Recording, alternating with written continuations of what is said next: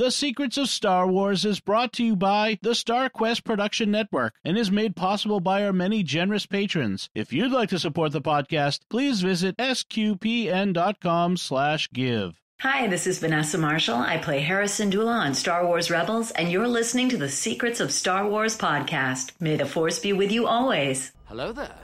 It's a power that Jedi have that lets them control people and make things float. Impressive. Every word in that sentence was wrong. Help me, Obi-Wan Kenobi. You're my only hope. This station is now the ultimate power in the universe. I find your lack of faith disturbing. It's against my programming to impersonate a deity. That's not how the Force works. Force is with me, and I am with the Force, and I fear nothing. Remember, the Force will be with you, always. Hi, I'm Robert King, and you're listening to The Secrets of Star Wars, where we look at the deeper meanings and themes found in the stories and characters in that galaxy far, far away. This week, we're talking about Juggernaut. That's episode 12 of season 3 of The Bad Batch. Joining me on the panel are Ryan Nafziger. Hi, Ryan. Hello. Hi. Yeah. And Thomas Salerno. Good to have you back, Thomas. Thanks, Robert. So Juggernaut is episode 12 out of 15 total. So you just know by that number that everything is going to go wrong for our heroes. Sure enough, Omega is taken back to Tantus, where she's immediately slotted into the same testing procedure as before. And if she gets any more information about why she's there, it's only because she's being thrown into the vault herself, along with the other child prisoners. Meanwhile, Crosshair reveals one last possibility for finding their way to Tantus. Our old friend, former Vice Admiral, and now prisoner of the Empire, Edmund Rampart. The problem? Yeah, he's a prisoner of the Empire now. So the Batch, with some help from Fee, have to break him out of an Imperial work camp. This involves hijacking the massive tank/transport that gives the episode its title. Once he's free, he reveals that nobody knows the coordinates of Tantus. It was designed that way. But he can get around that. And we'll have to wait for the next episode to find out just what that means. So, a lot to talk about in this episode. But before we get there, there's also some... I forgot his first name was Edmund. That's kind of funny. I got to give credit to Wikipedia for that. Very good. I did not know. I'm not sure it was actually mentioned on the show, but... I was trying to figure out who he was. It's been a while since we've seen him, so I was like, wait, who is this guy? When I was watching the first episode. Yeah, well, last time we saw him, it was like, arrest Admiral Rampart, and he's being dragged away. And so, like, yes. It was like the very beginning of season 2, I think. Yeah. So yeah, it's been a while since we've seen this good friend of the Batch. But before we get into the episode, I just want to talk a little bit about some news that's come up, at least since the last time I've been on the podcast. We have some new shows that are coming out really quickly. We have sort of in the same vein as Tales of the Jedi, we have Tales of the Empire dropping on Star Wars Day on May 4th. That was a completely out of the blue surprise to me. Did either of you have any idea it was coming? Complete surprise. And well, the first thing I thought of was that meme with Palpatine. A surprise, to be sure, but a welcome one. Yes. Indeed. Yeah. I love Tales of the Jedi, so I'm all for it. Mm-hmm. I'm actually going to see the Eugene Symphony forming the backing of Star Wars A New Hope on May 4th this year. So I will not be able to watch Tales of the Empire as it comes out, because I will be watching A New Hope with a live orchestra performing all of the music in real time. So I am excited for May the 4th, and now I have another reason to be excited for May the 4th in one of my favorite mini series coming back. Now, if we can get a Vision season 3, please, Yes. Oh, that is the only way that we can get amazing. May the 4th to be better. So if we could just announce that on May the 4th, thank you. This was my idea, and I am the insider at Disney.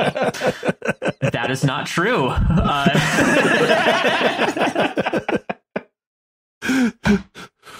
Well, way to show the rest of us that we're not real Star Wars fans. Thanks, Ryan.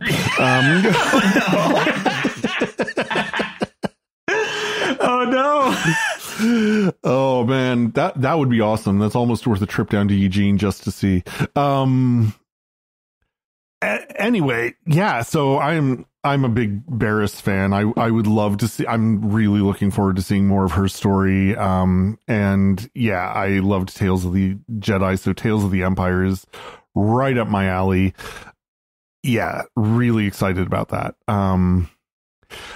I am cautiously optimistic about the next show dropping, The Acolyte, which has a release date, June 4th, and has that really cool trailer.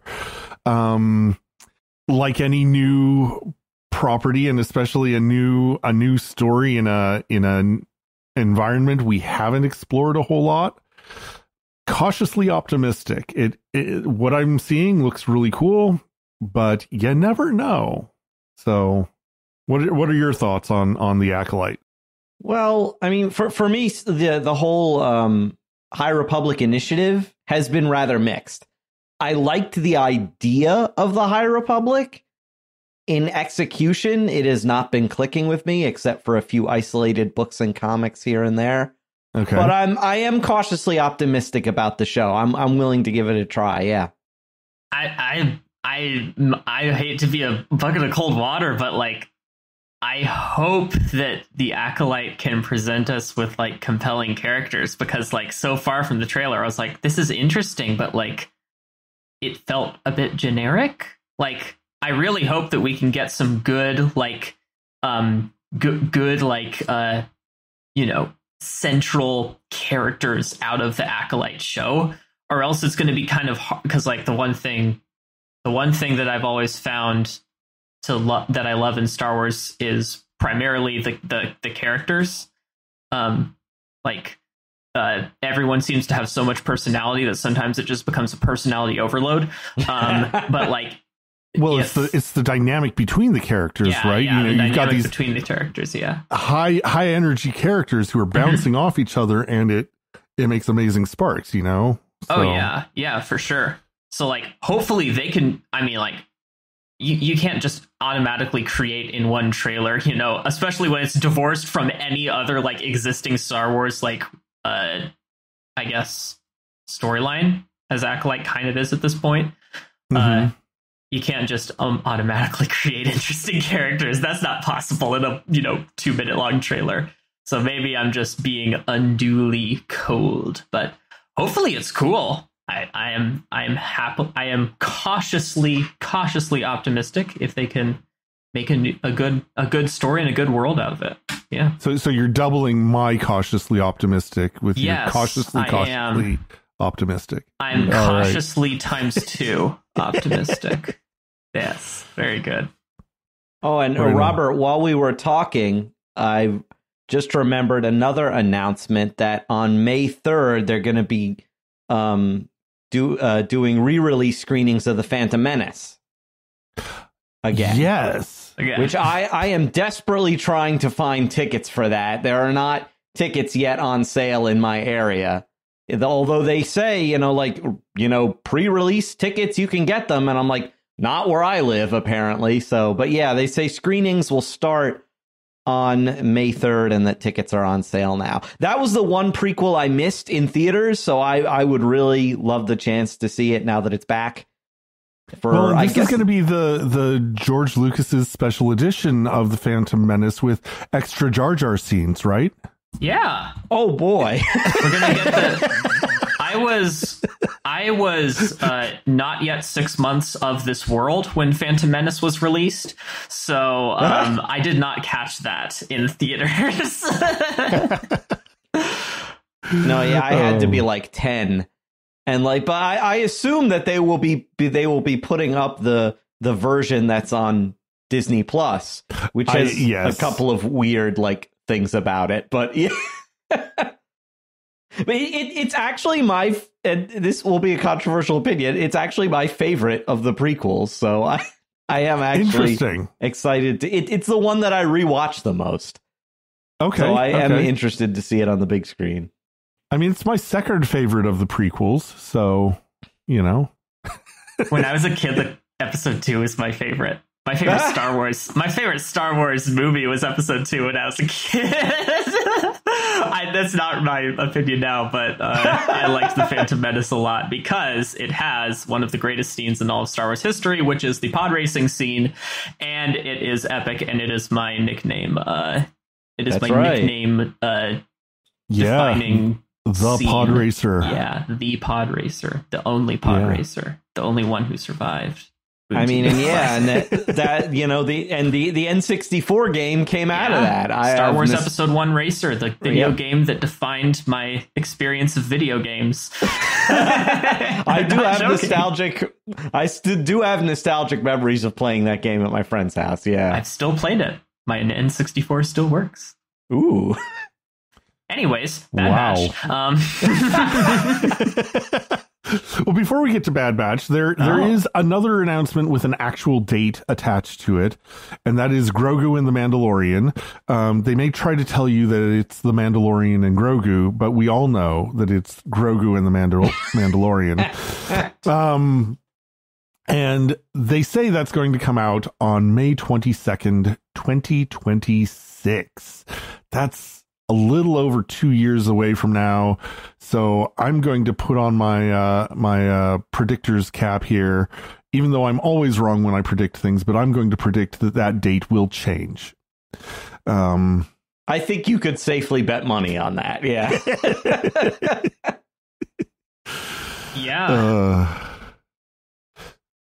Yeah. Not much to say there. I agree.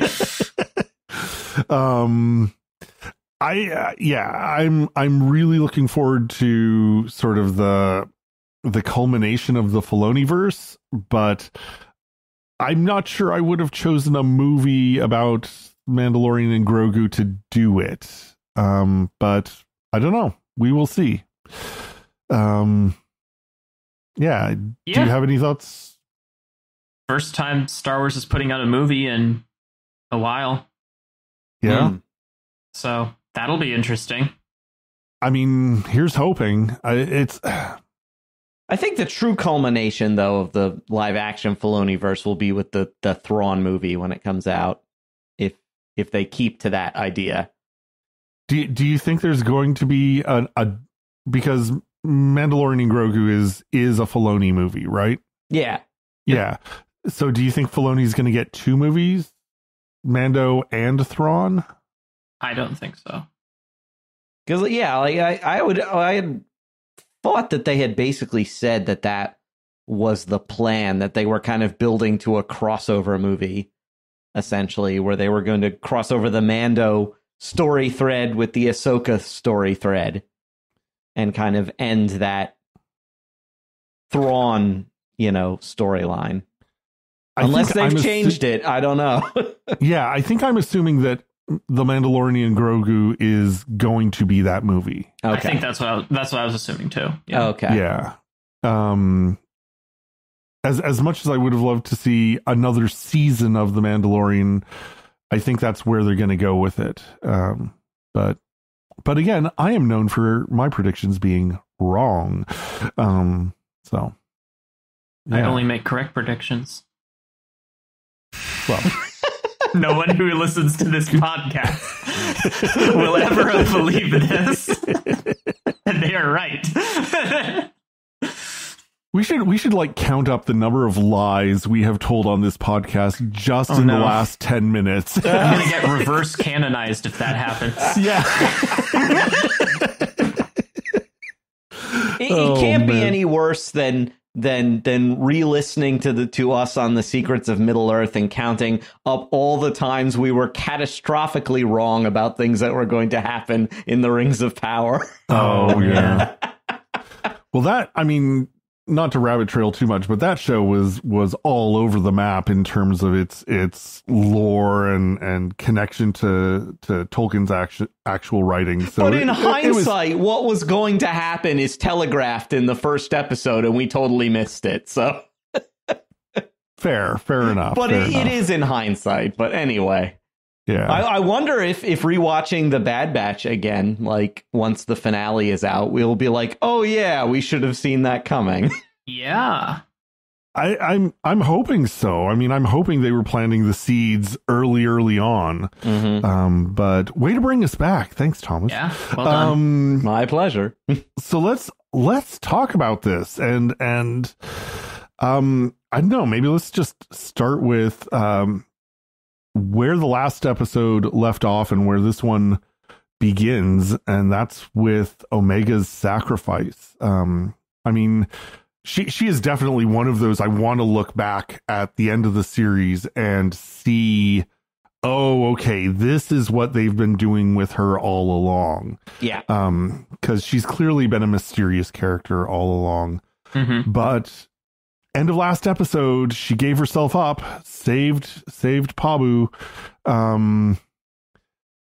and you know, I don't know, again, not to get too much into the last episode, but that kind of contrast between the mountain of Pabu and the mountain of Tantis was like really strong for me in that last episode, and so Omega going from the one to the other.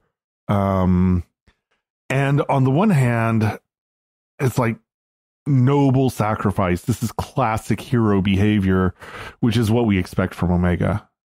But she's exactly where she started, and it's like, what's been gained? Yeah. What do you think of where she's at and like, I don't know, maybe even like the moral calculus of how do you decide whether such a sacrifice is worthwhile? What do you think is going on in her head, and what would be going on in yours? I feel in terms of Omega, one, she wanted to rescue the people of Pabu. She didn't want them to suffer because they were after her. And I think second, like what she says to Crosshair towards the end of last episode was that, think of the bigger mission. I'm just a part of it. Her whole thing since she's escaped is trying to get back and rescue the other clone prisoners. That's been kind of her objective, her fantasy of getting back and not leaving any of her brothers behind. So I feel like that kind of informed her decision, I think. Well, and that's a mission she picked up from Hunter, and really, but from the Bad Batch in general. Yeah. Mm-hmm. Yeah. I mean, Omega was always getting back to Tantis. It's just kind of this was an interesting way of showing that. I was expecting them to have a big storm the castle moment, you know, with everyone all together, like committed to, you know, breaking all of the imprisoned clones, you know, out of Tantis, along with anyone else they could find, pretty much. That was what I was totally expecting them to go for. But, like, you know, bringing Omega back, captured again for, you know, the fourth time. She's so good at escaping at this point. It's just second nature to her. It's like she gets captured every other day, you know? But she's in her new home now. This is your new home. And so I actually really wonder. I think one thing they've been doing really good at in this episode is making it clear just how secure the vault is. Because every single time they show the vault, they show, like, in detail that there's one way in and one way out, and that it's guarded by clones and it's guarded by lasers, and there's no way to get out of it unless you go the one way in and the one way out. And I think that that's actually really good visual, like, priming up for us, because it's like Omega is going to have to leave by someone else's, like, actions, you know, like, she can't get out of this one, I think, is the point that they've been trying to make with the whole, you know, lasers in front of the door, you know, the small army guarding it, you know. It's like someone has to save Omega at this point. But who's it going to be? Is it going to be Emerie? Is it going to be Batch? It's going to be, I don't know, Rex? Is it going to be Cody? Who knows? I think we will eventually see that everyone is here kind of storm the castle moment by the end. Yeah. We have to. Wolf, too. Like, what happened to Wolf? We need to see where his story, like, we see the intersection with Rex, but, like, they kind of have to show him at some point, you know, what happens to him. And Cody, of course. Like, those are the three. I mean, I guess those are the two main people, like, everyone's been talking about this entire, like, as the Bad Batch has been running. It's like, oh, boy. How does Wolf get to be with Rex? Oh, boy. What happens to Cody? We never see him again after the end of Clone Wars. It's like, you know, so there's kind of these other questions. And we saw him for a couple of episodes with Crosshair. Yes. Cody. And then he just vanishes. Yes. And he doesn't turn up with Rex's crew. Mm-hmm. So I'm like, where is he? You know, I think those are some of the, those unanswered questions and loose threads like Wolf and Cody they're going to definitely have to tie those up by the end. I got 3 episodes left to do it. Mm-hmm. Yeah.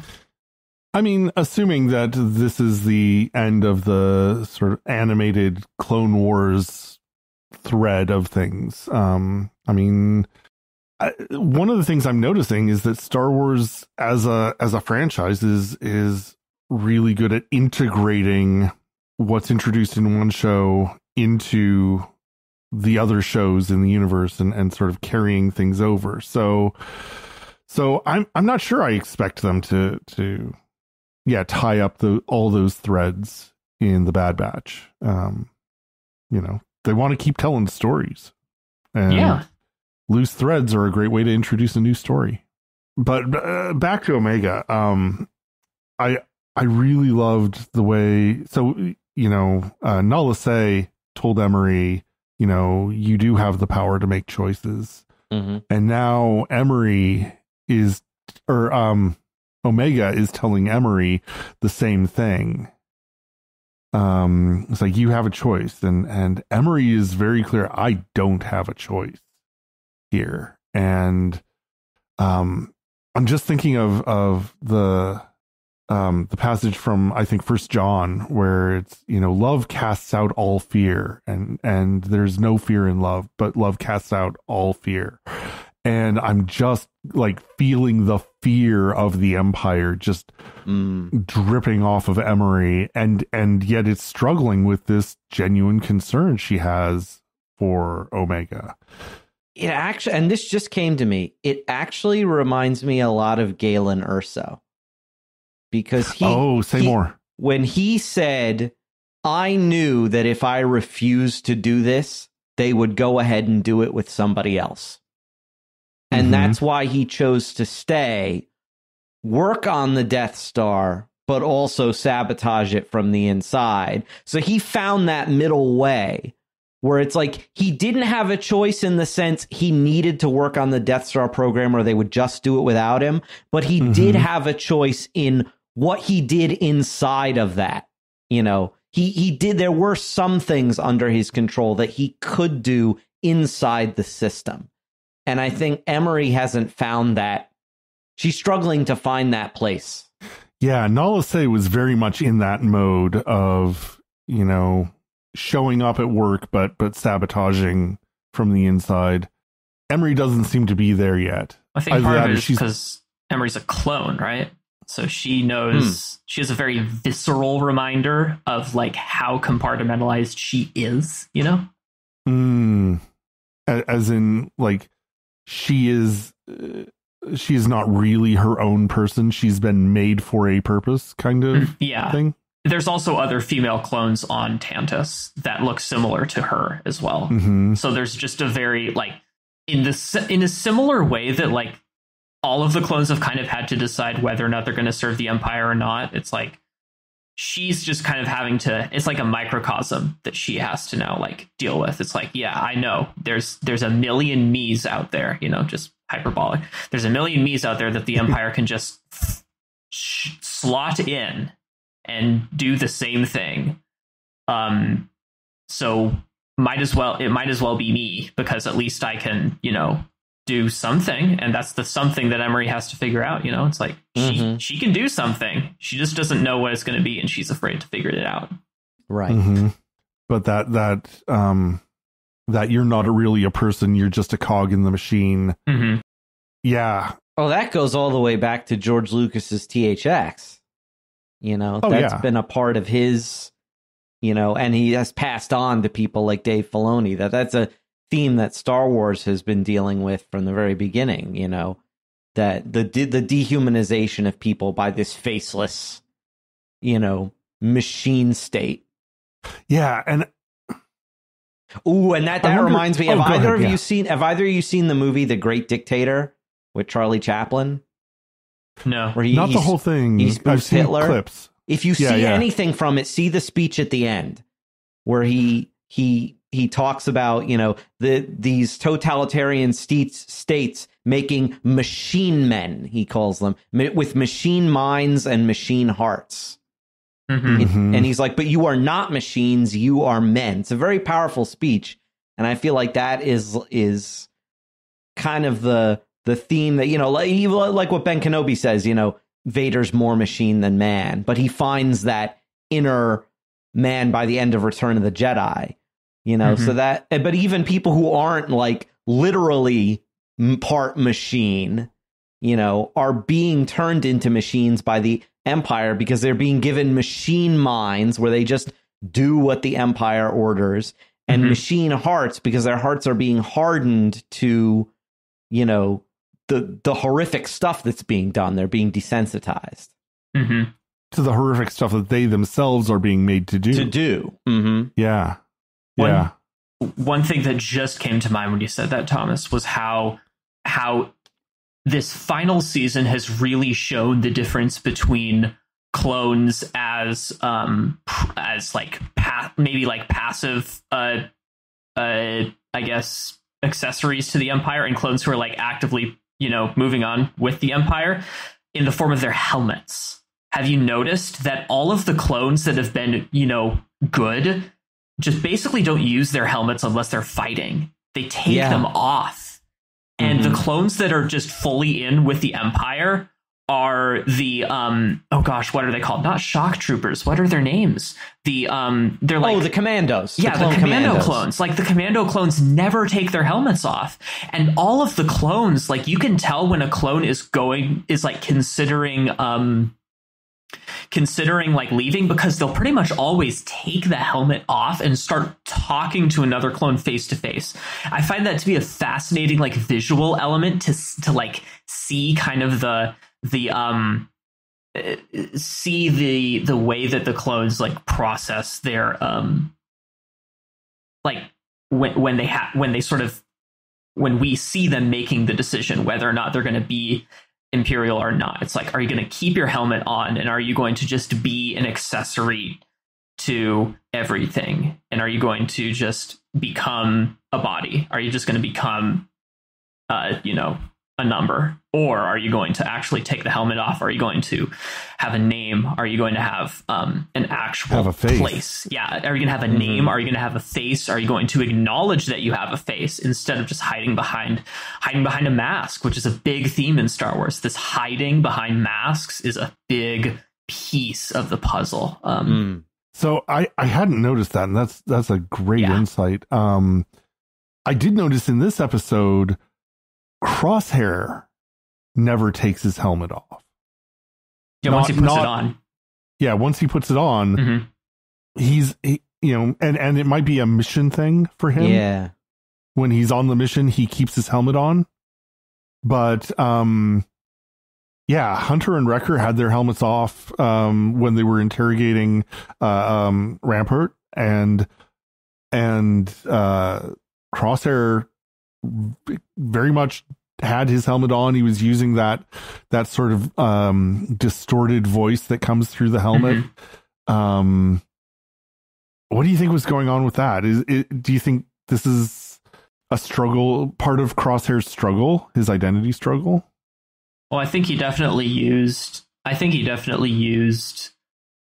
his helmet in. I think he used that false anonymity in his I'd have to you're bringing up such a good point that it makes me want to rewatch a lot of season 2, where we see Crosshair's like redemption really begin.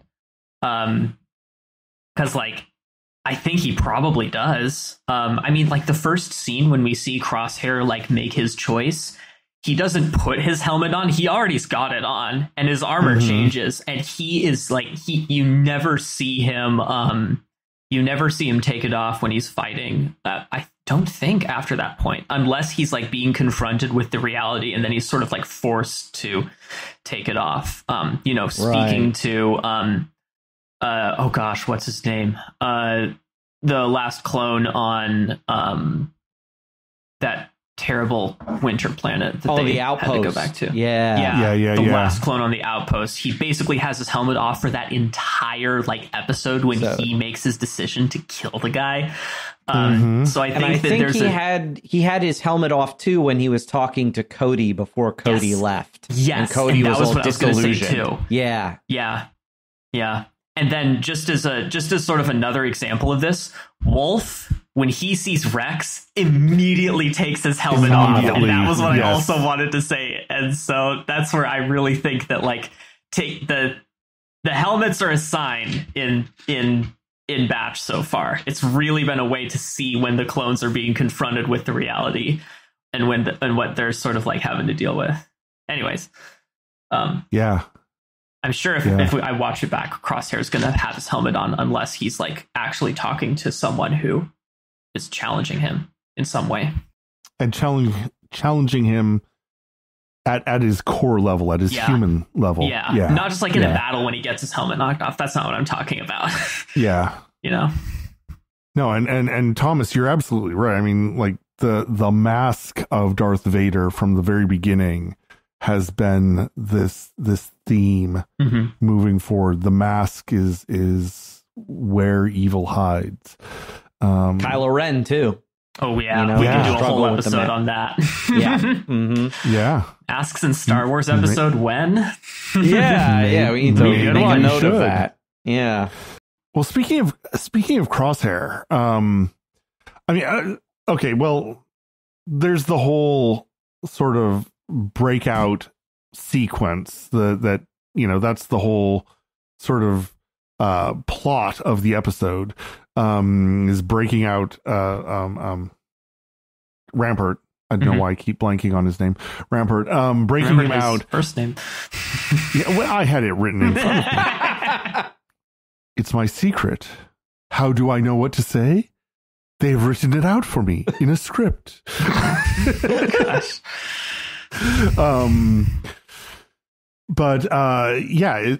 So when they're that's just a fun sequence, the whole part of it. But I honestly would like more episodes like this, because it kind of gave me like that the sort of A-team in Star Wars as like what the Bad Batch is, and like just having this essentially episode long action sequence was a nice change of pace.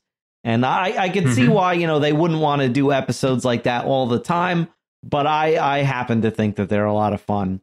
And I liked, I don't know, I just thought there was a lot of cool action set pieces in this, and a lot of cool set up for, as when they were wrecking that planet initially, and you see the bridge, and I'm like, I spotted those tank traps on the bridge, and I'm like, oh boy, that's going to be an obstacle later, Yep.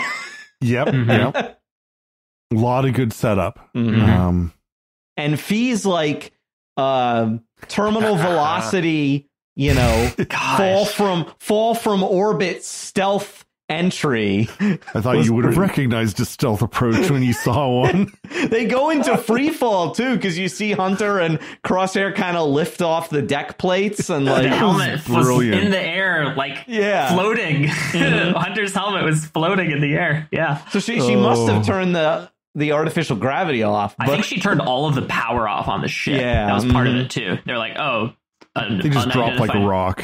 Yeah, they're like, oh, it's just a rock. Yeah. Oh man, Yeah, Fee is the coolest. She's really cool. And her ship has pedals like a car. Did you catch notice that? Yeah. That was cool. She was like pumping the brakes and stuff. I'm like, that was interesting. Well, I think aircraft also have pedals for steering. Oh, okay. Yeah, but yeah, I love those details. I have to admit, I really, really want to see Fee and Fennec Shand in a team up Buddy Crook series. I think that would be amazing.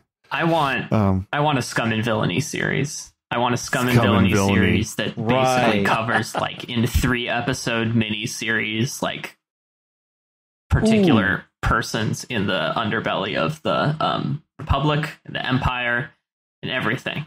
That's what I want. You could take the name from that one Timothy Zahn novel, Scoundrels. You can do that, yeah? Yeah, and just call it Scoundrels. That would be really cool. Yeah, so much that's cool. I mean, Fee's entrance at the beginning, where the it was like the trapdoor opens and everyone turns around and has their guns. It's like, do not shoot. That was good. And Fee's like, yeah, I agree with that. Don't shoot. That was good. Just completely chill. It was like 3PO vibes there with the Jawas. Don't shoot, don't shoot. Yes. I love this episode because it felt like I was playing a game of Star Wars Legion, which is a tabletop war game in the same vein of Warhammer 40k, where it's Star Wars minis instead of random Warhammer minis. And I just started playing it this week, and I was like, oh my gosh, is that a mini? Do I need to go and buy that?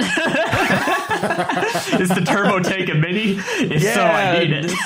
The Juggernaut as a mini would be pretty cool. Oh, yeah. That would be, yeah. I've got a couple minis, but, I just started playing the game recently, and oh boy, it scratches an itch. I've designed an Ahsoka squad of stormtroopers already. Ooh. But to the point, like, the barriers made it look like this is just an action set piece on a table. That I was like, those barriers are getting knocked over in 3 seconds. Like, this is going to be just an epic crash through scene, and I'm just so here for it. I was ready for this particular scene from the trailer, because I was like, if the batch is in a tank and they're going full bore assault mode, I have to see this. Yeah, I remember that from the trailer. I was like, ooh, that looks like fun. Yeah. And the episode was also a kind of a callback to the very beginning of Rogue One, where Jyn Erso is on that other prison planet, and they're using the Juggernauts as prison transports.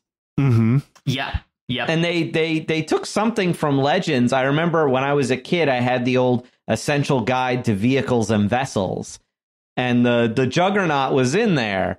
And they said that it was a holdover from the Clone Wars, but in the Imperial period, the Juggernauts were being phased out because they were notoriously unreliable. They would constantly break down, and they actually showed that in this when Rampart and the aliens are working in like the bowels of the thing, and that thing breaks and the steam goes everywhere. And yeah, I love the dynamic. I mean, it was like almost a throwaway part of the episode, but I love the dynamic between Rampart and the Ugnaught that he's teamed up with. I don't speak whatever it is. Yes. That was very good. That was a callback to like original trilogy dynamics. Yeah. The humans were very rude to the aliens. Yeah, and just the like, I don't speak whatever it is you're speaking. We don't need to make up a name for it. Just whatever the crap the aliens speaking, Yeah, the absolute imperial disdain. Yes. Yes. It kind of reminded me too of like Luke in the cantina with the Aqualish, who's just like, going like, and Luke's just like, yes, I can't understand you. He doesn't like you, Yeah. Oh man. It does, the more we talk about it, the more it's like, yeah, they are really getting that old Star Wars vibe and feel into these episodes, and it's great because I remember one of the things that bugged me about the prequel trilogy is that they didn't have the feel of the original trilogy. And that was very deliberate on Lucas's part. And now seeing the larger context, it's like, okay, I see what he was going for. Not sure he succeeded entirely, but I see what he was going for, and I respect that. But I very much like that feel of, witty adventure in a broken down universe that's coming through in this episode in particular, but I mean, that I think has been kind of building in the Bad Batch all along. And and that's why I love Book of Boba Fett. I also like that show. I like that show a lot. Oh, I'm derailing this so hard. I'm sorry. I mean, this is. I did not get that feeling from Book of Boba Fett. That's so funny. Yeah, and it's like I don't want to yuck your yum. I don't want to say your experience is invalid, even though it is. No, no, but I just had a completely different experience of Book of Boba Fett, and it just felt completely off to me, which is like, okay, I am not the audience for this show. That's the thing. Yeah. Oh man, I am very much the audience for the Bad Batch, though. When this the show came out, or when the arc of the Clone Wars with them came out, it was like I didn't know I wanted this. It's like, but once I have it, I'm like, oh yeah, this is great.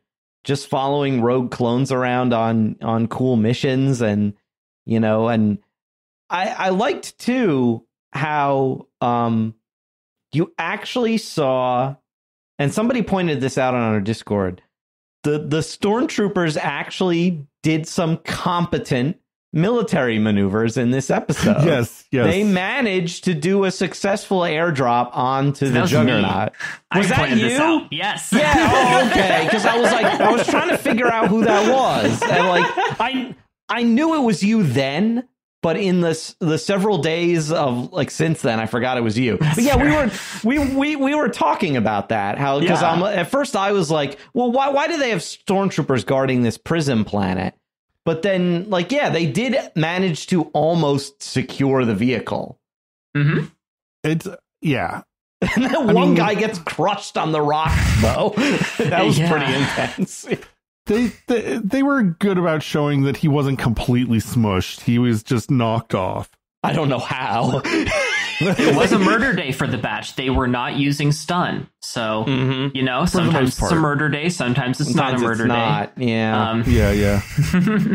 Crosshair, Plan 55. It's magnetically sealed. Just let's use Plan 55. I think Crosshair's getting his mojo sealed, back. From A New Hope. Yeah. Mm-hmm. But I think Crosshair's getting his mojo back. I mean, yes. He made the shot using the magnetically sealed aspect to ricochet his blaster bolt round. Mm-hmm. He still has that tremor in his hand, but it only seems to show up when people mention Tantus, which I think is significant. And I think it's getting to be less of an issue. Mm-hmm. It's not gone, but he's making shots that I think he would have missed earlier in the season. I like that Wrecker almost forgets what the plan is. Yes, it's been a bit.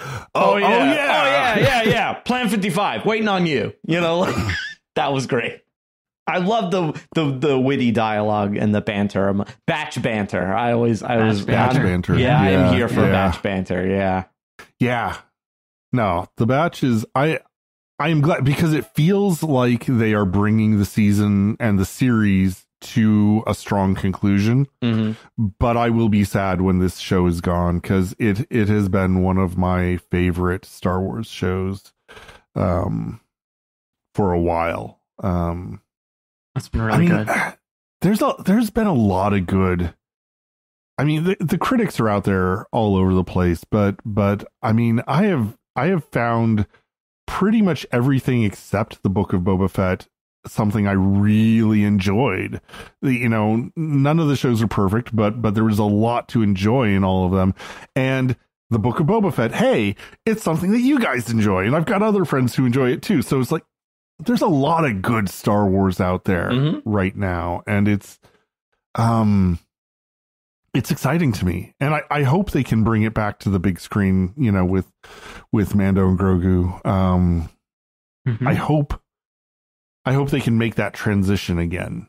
Yeah, I want to see Star Wars in theaters again. Yeah. I think we all do. Yeah.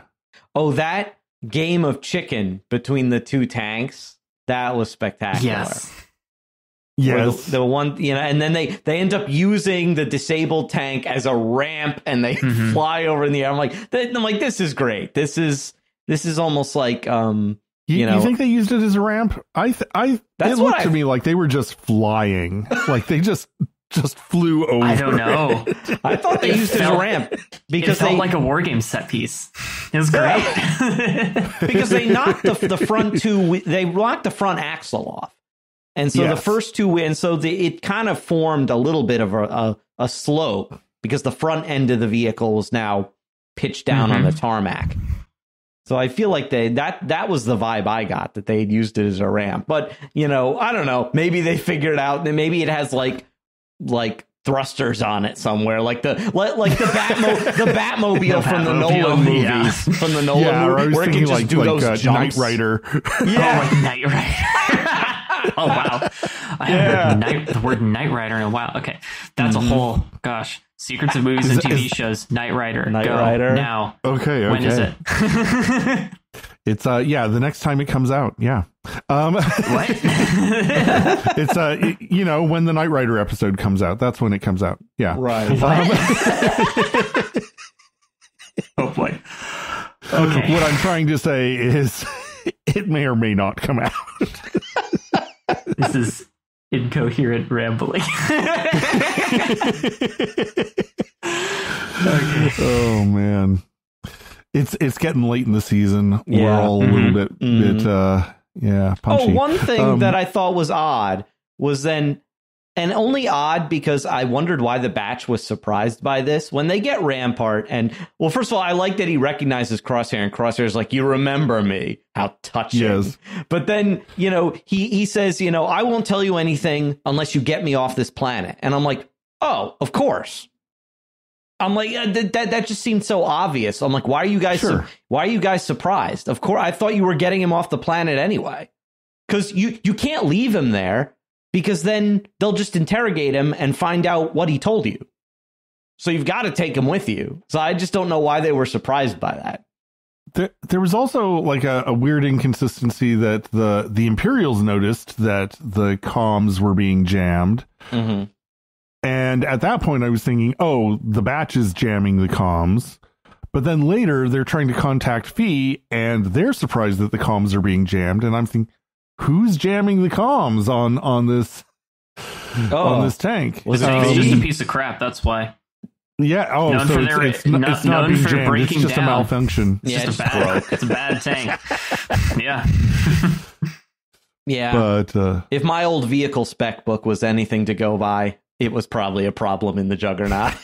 That's actually really funny. The Juggernauts were the Soviet Ladas of the Republic, right? Or the Yugos, or the Ford German Pintos. Panther. I don't know. The Ford Pintos. Or they weren't that bad. The German Panther tank, where it was like. Oh, the Panzers, so over-engineered that it would always break down. Like, good tank, but very high maintenance. Very good. Yes. But yeah, and they finally get him off the planet, and he's like, oh yeah, I don't directly know where Tantus is, but I know how we can find out. And I'm like, there's always something, isn't there? Oh, yeah. Oh, yeah. Well, I mean, we've got 3 more episodes. Mm-hmm. So I assume next episode is them going to be finding out with Rampart how to get the coordinates. Mm-hmm. Yeah, and then probably the beginning of the big attack, and then the conclusion of the big attack. And they also needed to show us why Crosshair just didn't do this 4 episodes earlier when they're trying to find Tantus. Like, he obviously knows Rampart's here, and like, there has to have been a reason why he didn't just think, oh, we can go and get Rampart off of this Imperial labor camp. Like, this is probably Crosshair's last-ditch possible effort to figure out where Tantus is. And they were trying to figure it out before without going this, sort of last-ditch effort. Because the first thing I thought was he like... he says so. Yeah. Exactly. And he says that Rampart can't exactly be trusted. Yeah, yeah. So it's like they kind of had to show us in an interesting way why they didn't do this 4 episodes earlier and just risk it, Well, but also something Crosshair said, he admitted explicitly, Tantus is not a place I ever want to go back to. Mm-hmm. Yeah. And I think that's a huge moment for Crosshair. Saying that out loud, admitting that he's afraid, admitting that he's unwilling to do this, and that he's probably been sort of dragging his heels, if not actively sabotaging the efforts to get back to Tantus.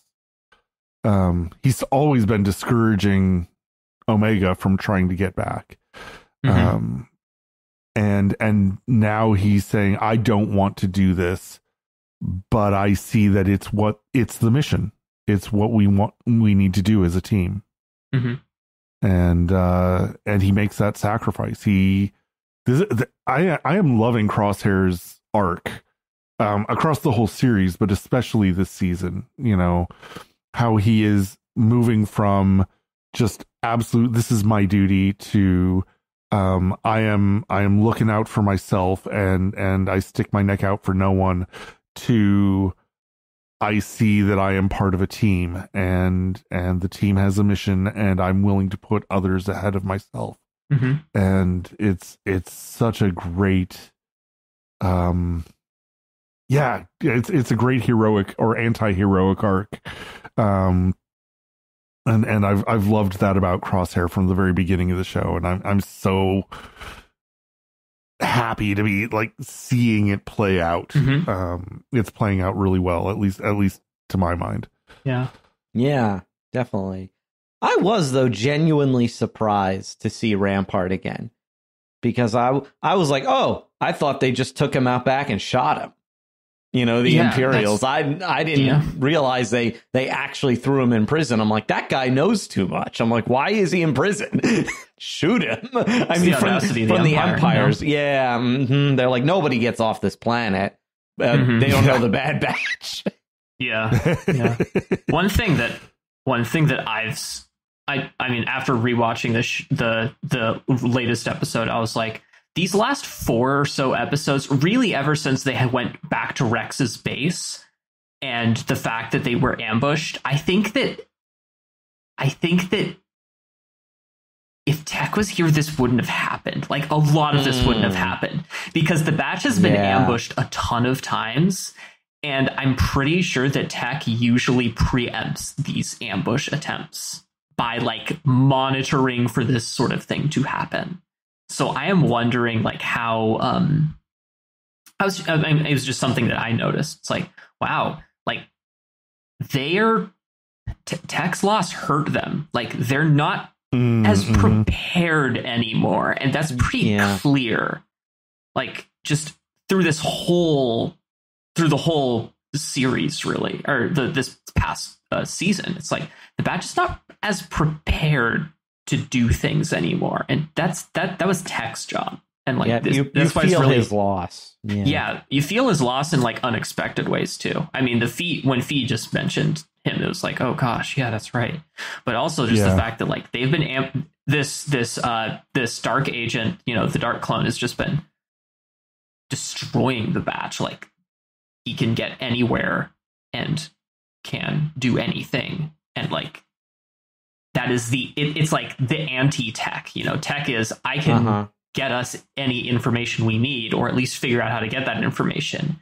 And now it's like this clone is like doing the opposite of that. And no, that's not me saying that the clone is tech. I really don't think that's true. I really think tech is gone, and I'm really sad. But it is interesting that they've brought on this clear weakness exploiting clone that has very obviously shown us, oh wow, we are missing a key part of this team, and it hurts.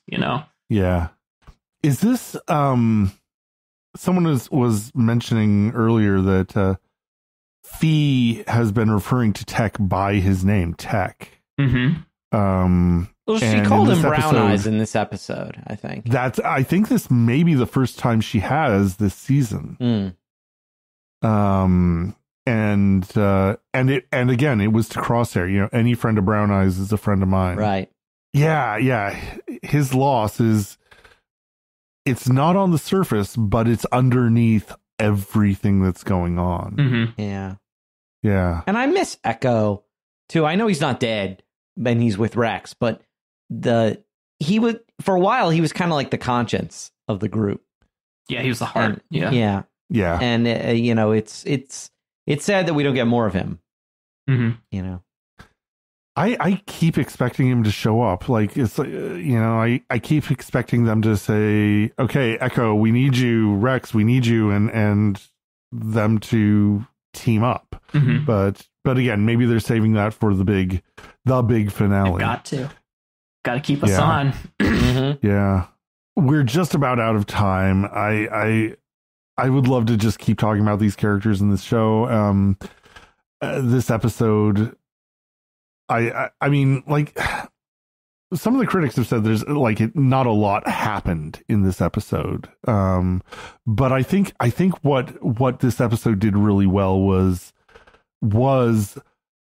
bring out that sense of this is who the Batch are. This is what they're capable of when they get together and get focused.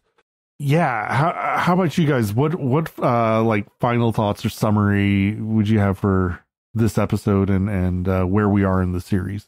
Just I enjoyed myself from beginning to end. Like I said, I like having an adventure like this where, like you said, Robert, it shows what the Batch is capable of when they're, acting like, a well-oiled, machine and just doing their thing, and that they are able to essentially get out of any situation, no matter what kind of crazy odds there are, they will find a way in and out.